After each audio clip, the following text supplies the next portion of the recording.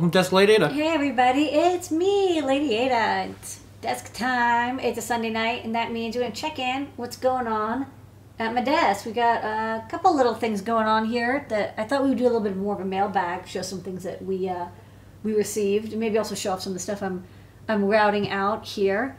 So maybe let's start with the overhead, and we'll show off some of these things that we got. Let's go.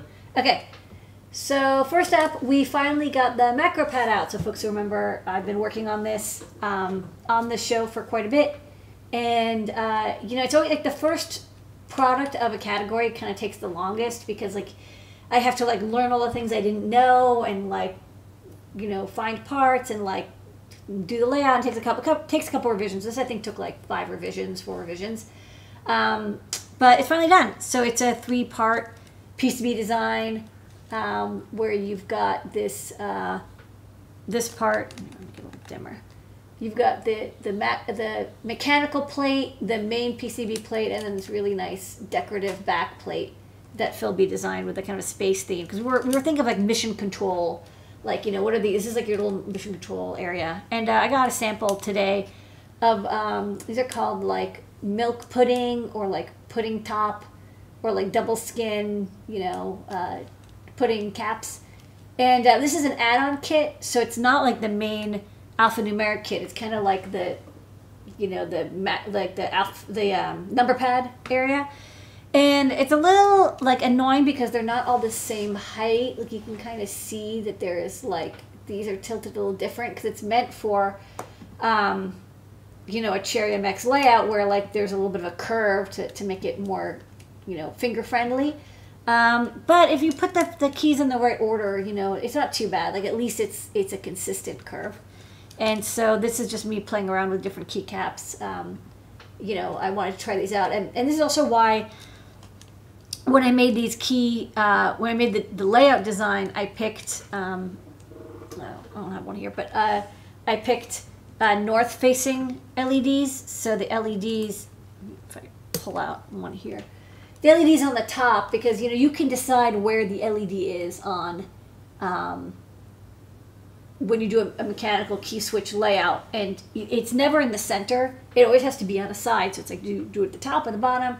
Some people like north, some people like south, but if you do north, it just means that a lot of glow-through keycaps look really good because the text is at the top. So this is a design. So this is just showing the demo. So we made like 150 to start. So we're slowly putting them in the shop as we prep them up. Another thing is like how do you prep and prepare for sale and sell safely something with like a lot of like this is sticking out and this is made out of glass and it's like a little delicate. But I think we've got it close to done. And if you haven't picked up a MacroPad, just sign up and we're getting more into the shop soon. All right. Some people did get them. So this is the MacroPad space theme and pudding cap. So I think this is okay. I think it's okay for us to stock. The other kit was really uneven, but this one's pretty even. I think. I think this would be satisfactory. But yeah, you kind of can't change the layout. We also got this innovation handbook from DigiKey. Yeah. DigiKey sent us. We'll be doing a deeper dive on Wednesday about this, but this is here now, so we wanted to show it to you. Yeah, so there actually have a bunch of Adafruit things in here. You'll see some of these photos look a little familiar. This is like our motor driver. But folks who remember the Make notebooks, this is kind of similar. It's got a little bit more electrical engineering detail to it. But, good reference stuff. I think this would be a great gift for a student. Like, I would have used this all the time when in school. I would have like referenced this because a lot of the stuff is like if you're an engineer, you're like, oh, I know some of the, I know how to read a resistor code, but like a lot of beginners don't. So this would be good for like a high school student or a college student going into engineering or interested in engineering. Like this is kind of handy too. The nanometer to spectrum panel and Yeah, I put the short URL in the chat. yeah, check it out. And then like some Raspberry Pi pinout. I mean, like that's very handy. BeagleBone, Arduino, breadboards, and fun DigiKey facts. There's a weather center you can check out.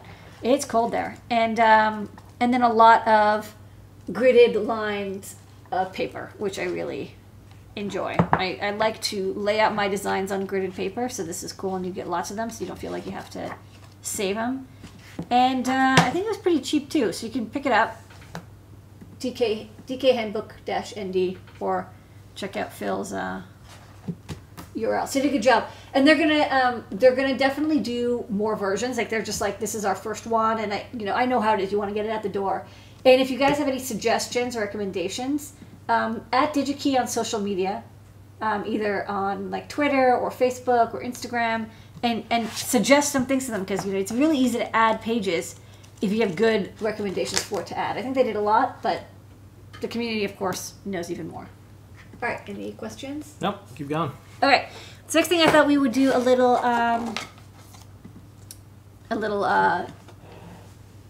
mailbag.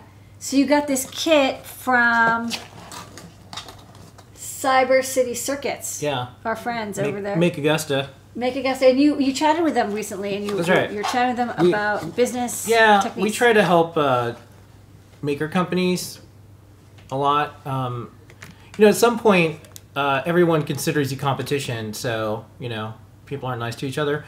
But when folks are first starting out, if we can and they want, we always help people out. And even if they're bigger companies, we always try to give advice. Or if they're smaller companies, we always try to give advice and just share stories and try to help them, because we didn't really get any help. So that's what we do. We pay it forward. So Cyber City Circuits, they do a subscription service. They do contract manufacturing. Yeah, and we subscribe. And they have workshops and more. And I talk to them about biz and more. All right. So but we're also customers. Okay, so you get like a little storage bag. So this is like just a little swag, which I kind of like. I think that it's cool. Like a lot of these subscription boxes give you a little bit of swag with them. And then here's the kit. And there's some paper. Okay, so we get a little thank you note. This says, want to give you a special thank you for the people who enjoyed these. That's nice.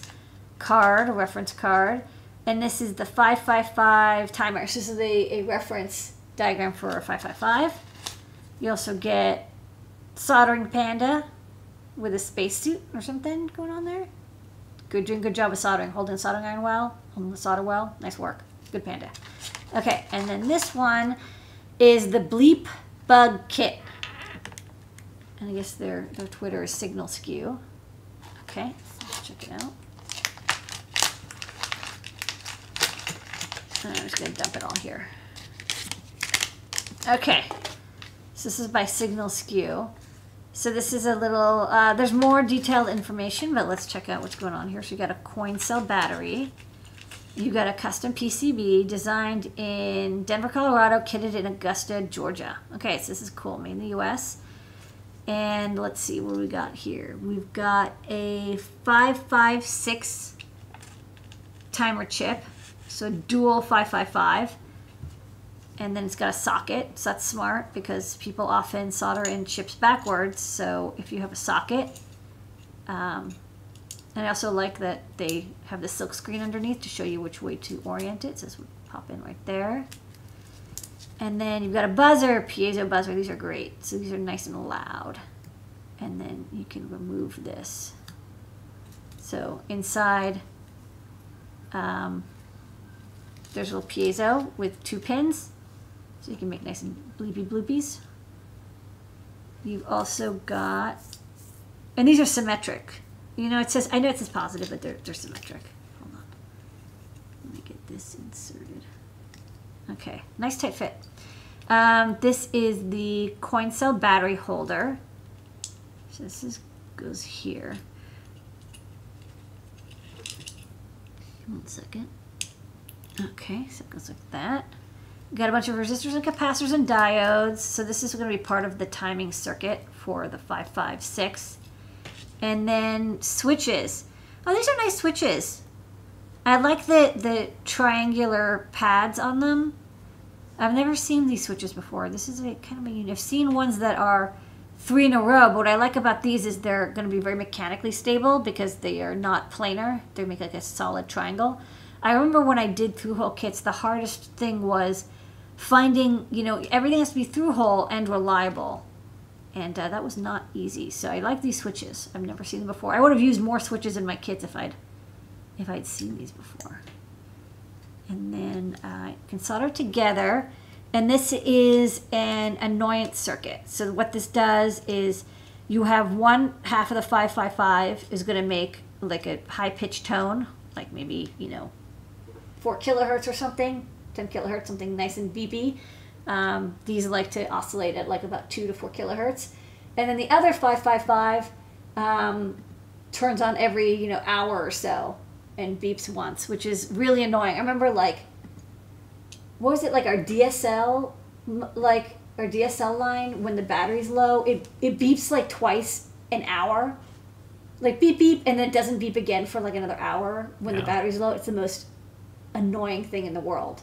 Yeah. Folks, don't do that in your product. Make a kit to do it.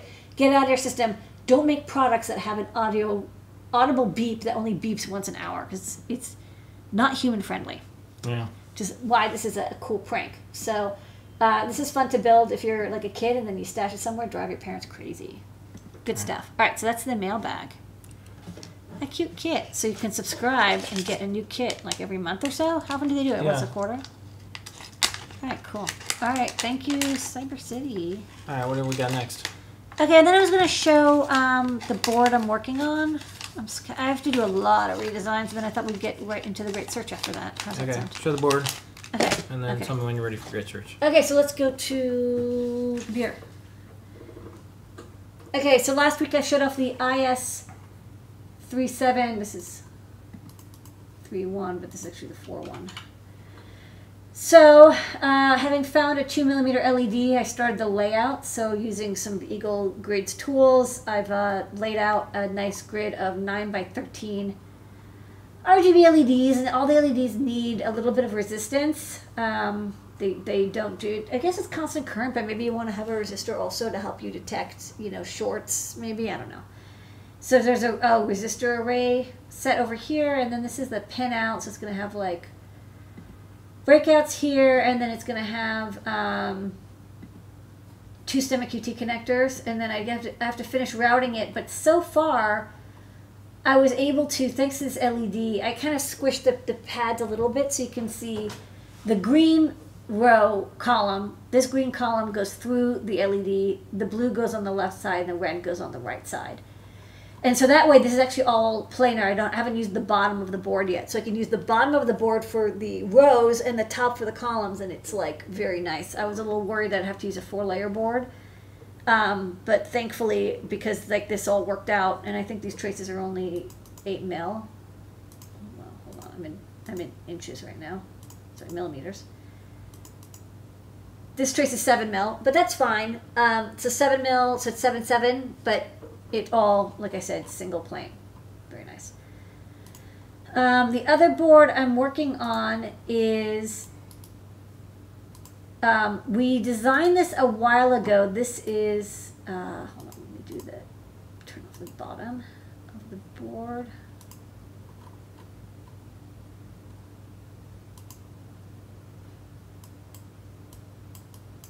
Okay. This is a feather wing that does CAN. It's, you know, SPI over CAN using the popular MCP 2515. Now, I actually had redesigned this to use the MCP like 2625, which is an all-in-one chip that does both the SPI to CAN and the CAN transceiver part. However, I can't get that part. So I'm actually reverting back to an earlier version where we had split into an MCP 2515, which is like a super popular SPI to CAN converter chip, and a separate CAN transceiver. And so this is where we're going to get into the Great Search. Where in the world is that part I need? The Great Search with DigiKey. The Great Search brought to you by DigiKey and Adafruit. Every single week, Ladyada uses her powers of engineering to help you find things on DigiKey's site. This week, we're flip-flopping. We're flipping and flopping. So what is the flip? What's the flip and flopping? So I don't know the technical word for this technique, but I've seen it, and it tends to happen around part shortage times. Like I've seen, this is one of those like beasts that evolves when there's part shortages. Like the McRib. Like the McRib. So this is designed for a CAN bus adapter for the feather wing. So this here is the MCP 2515 in SOIC. And here's the transceiver, which is, I think, I don't remember the exact part number. I think it's the MCP 2542. So originally I wanted to use this, the MCP 625. However, this part is completely gone off the face of the earth. I'm never going to find it for like another year or two. And so I thought, let's go back to a design that includes the standalone CAN controller to SPI interface, very common and still available, plus a CAN FD transceiver. And between the two of these, like, you've got your CAN design. So the only issue is that now I'm a little burnt, right? Because it's like I waited too long to order parts for my other design, which I kind of preferred. I thought it was a little superior. But I didn't want to wait till 2023 to get the board out, and I don't know when I'm going to get chips, so I don't want to wait. I want to release it. But I'm a little concerned that I'm not going to be able to get, the most common package for this chip is SOIC. But I may not be able to get SOIC. Now, since this board is large enough, I decided to do a flip-flop design. What that means is I have the SOIC package out here, and then inside the SOIC package, I put the QFN package. And then over here, likewise, if you look, you can see the SOIC package large here, and then inside I have a TDFN package. So there's two packages, and I can flip-flop between the two. I can click and place whichever one I want. There is a risk to this. You're going to have solder, unless you decide to have separate stencils. If you have one stencil, that stencil is going to be cut. You're going to have solder underneath the chips. However, SOICs, they're not like super flush against the PCB, and so like I don't mind doing it with SOICs. I wouldn't necessarily do it with a TSOP maybe, but SOICs are kind of big and they can float a little bit higher. There's a little bit more space. So is this, the best engineering practice? Yeah, probably not. However, desperate times bring desperate measures. So let's go DigiKey and find which packages are available for the transceiver and the CAN controller, and so we can pick what we're going to, how did I pick what I ended up using? Sounds cool. So, oh, by the way, if anyone was wondering where I took the name Flip-Flop from, it's from Flip-Flop Hub. Not flip-flops like, latches and stuff. As I was building the first time I used this, I was like in the middle of building a single speed, and I was like, oh, you can use one or the other. It's like a flip-flop hub. Okay, I don't know. Made sense at the time. DigiKey Handbook is here, by the way. You can pick that up. So let's start with the MCP 2515. So this is the CAN controller. And so traditionally, again, the SOIC is what you would normally pick up. And you can see here, this is available in 4 packages, which is good, right? It's a little counterintuitive, but sometimes if there's multiple packages, again, if you're using the flip-flop design, you're maybe more likely to be able to get something that'll fit. So let's skip the dip and go to SOIC, TSOP, and QFN.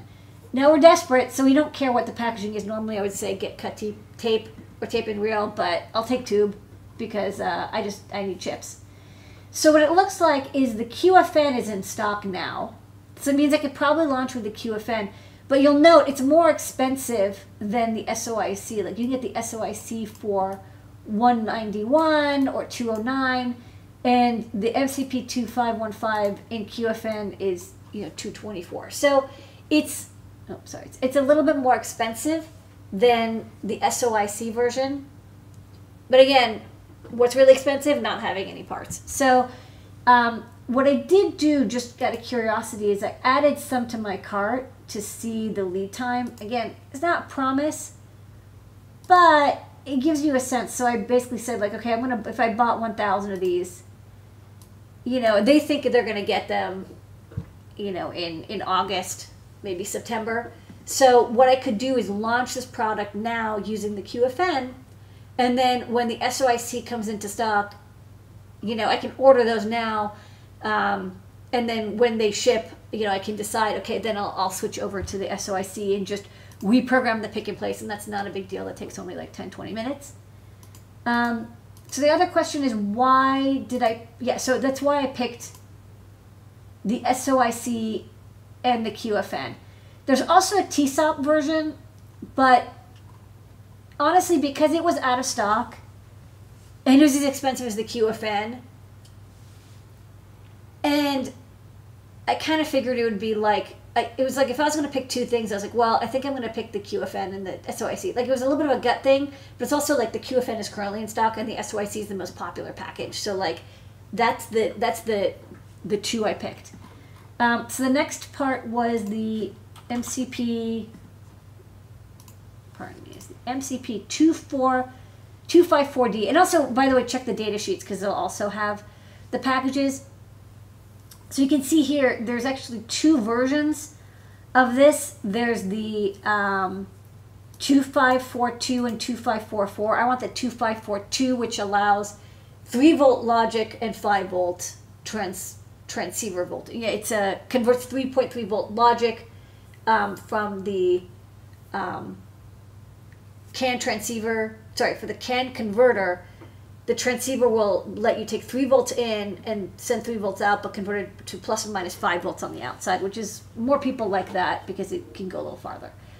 Anyway, so let's check out the 2542 and see what packages are available. So again, we'll go to transceivers, and there are 3 packages available. Now, unlike the, a little bit like the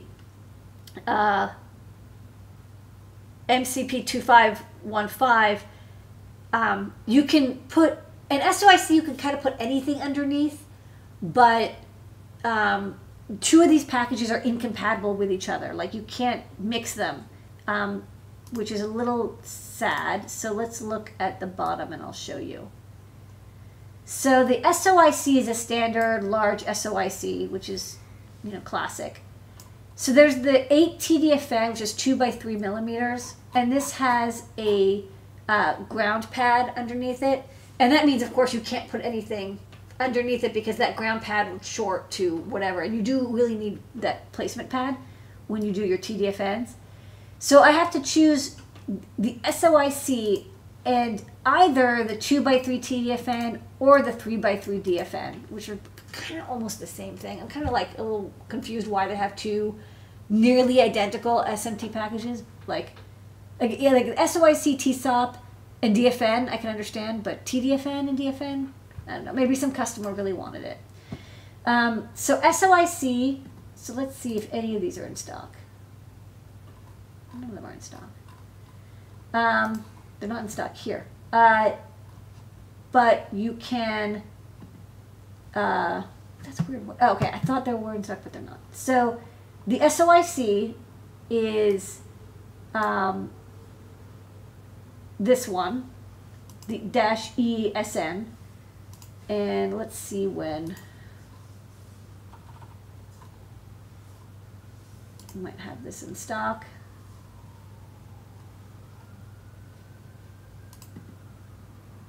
So, right, so these are going to be in stock maybe in about a month. So that's a good choice to pick for the package. And then the other package, I ended up with the TDFN. And let's try this again. Add to cart.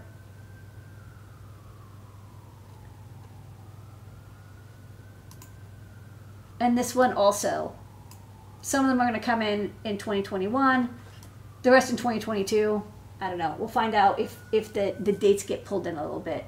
Another thing is when you're doing this flip-flop design, if you're doing, like, often the pins line up quite nicely.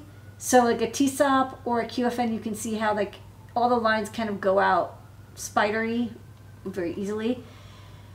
However, the only package that could fit under the SOIC without having one moment. I might turn off. Oh, sorry. Q the V is on.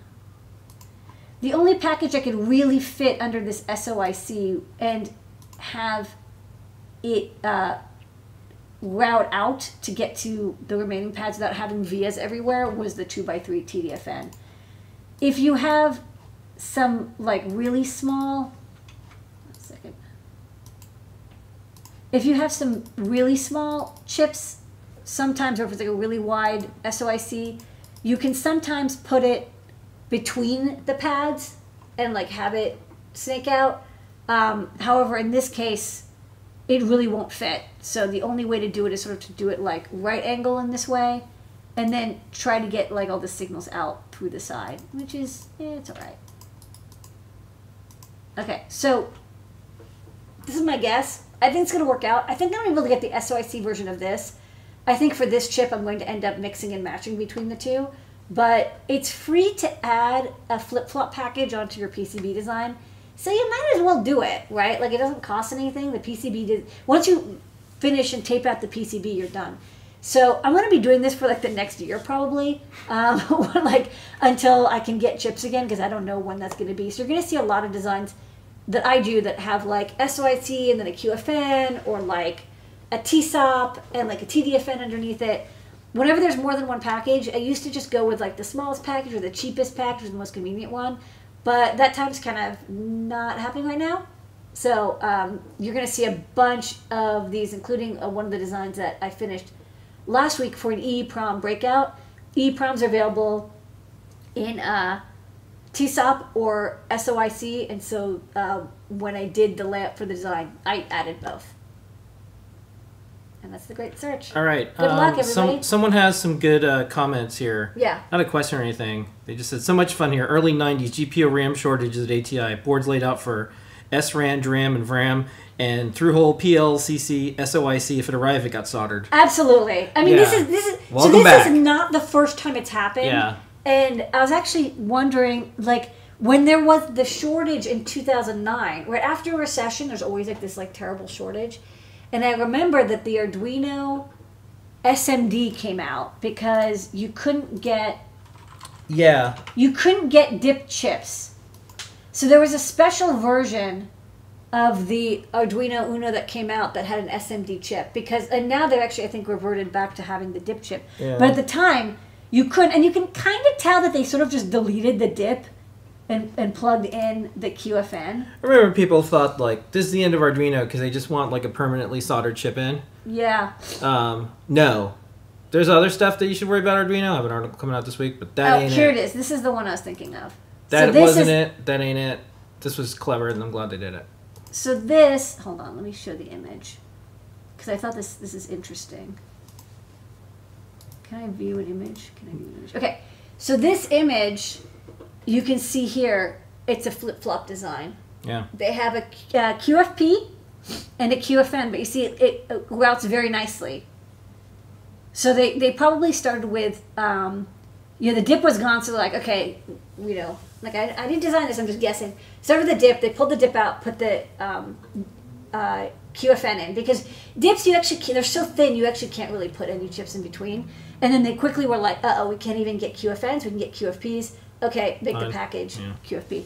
Now, if anyone ever learns what the official name for this technique is, I'd like to know, because I call it flip-flopping, but I don't know. It sounds like dual sockets. It's not dual sockets. Dual sourceable.